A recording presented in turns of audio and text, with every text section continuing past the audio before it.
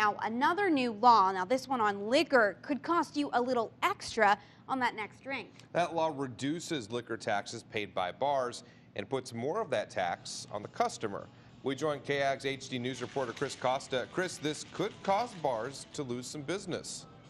Matthew, the law brings down the amount bars pay from 14% to 6.7%.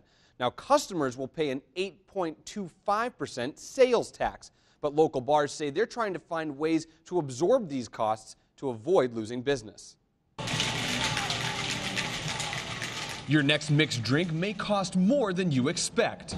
A lot of people don't factor in taxes when they go out and get a drink that, when you get a $3 drink, 42 cents of that is taxes.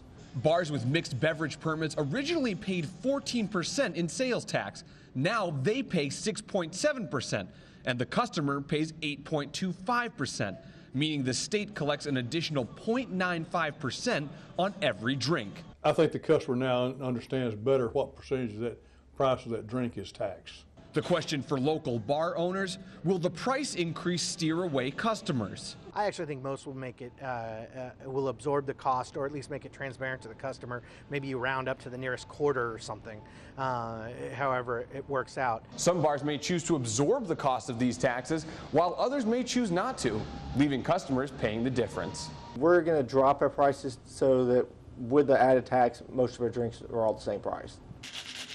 For Barry Ivins, he's keeping his prices the same so he can continue to bring in customers.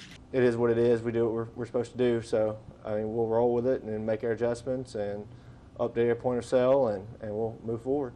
Adapting to the new law by trying to stay competitive. Now, businesses that only serve beer and wine already face this sales tax, and representatives say that this new law is an effort to level the playing field.